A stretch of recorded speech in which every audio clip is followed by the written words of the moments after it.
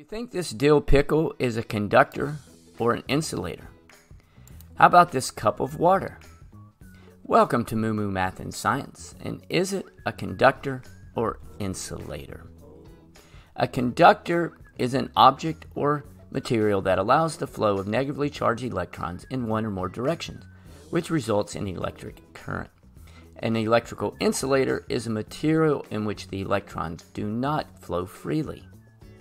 What we will do in this video is take a look at some different objects. We have some metals, some plastics, a Sharpie, how about a pickle, and some water.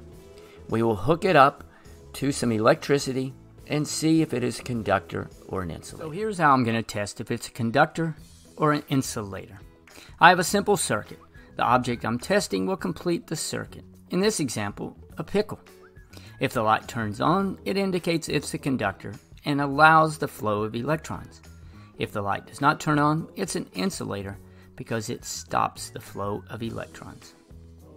Up first, we have copper. Hook it up, and yes, it's a conductor.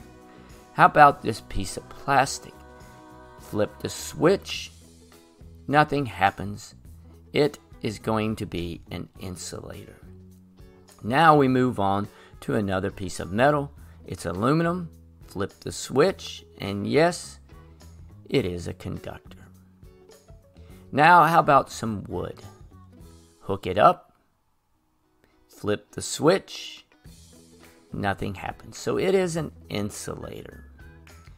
After the block of wood, let's try this. How about we try a Sharpie? It's plastic.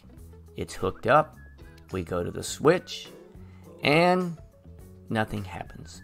So it is an insulator. How about this? Let's try some water. I've got two nails hooked in. I flip the switch. Nothing happens. Well, let's modify the water slightly. Let's add some salt. As I add the salt, I pour it in. I go back to the switch. What do you think? Is it going to change? I hit the switch, and yes, it is now a conductor. The salt allows the electrons to move freely. Next, let's try this screwdriver. The reason why I use this, I have plastic on one end, metal on the other. I flip the switch, nothing happens.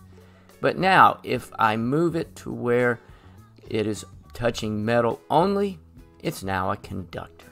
So the plastic helps insulate it. How about this? How about the pickle? It has a lot of salt in it. Well, I don't know about that. I plug it in. It smokes a lot. It glows. But I would consider it an insulator. How about celery? It kind of tastes salty. Maybe it has enough salt in there. I plug it in and, well, you can see for yourself. Nothing really happens. Well, it does start smoking a little bit. So let's see what happens with the celery with 110 volts going through it. Smoking, but it is an insulator. It's kind of cool looking though. Next, how about the apple? It's kind of a dud. Well, not really. It's an insulator. So if you need to insulate, an apple is your object. So let's summarize what we learned. On the conductor side, and they're green because they allow the flow of electrons, we have copper, aluminum, salt water, the metal portion of a screwdriver, in addition the human body, iron, and silver. And the insulators are red because they stop the flow of electrons.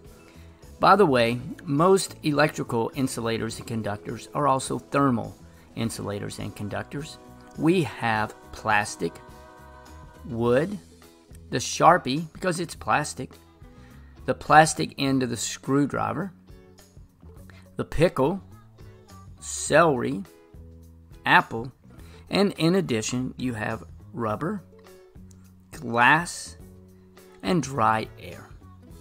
If you'd like to know more about conductors and insulators, this playlist will help. And as always, thanks for watching, and Moo Moo Math uploads a new math and science video every day.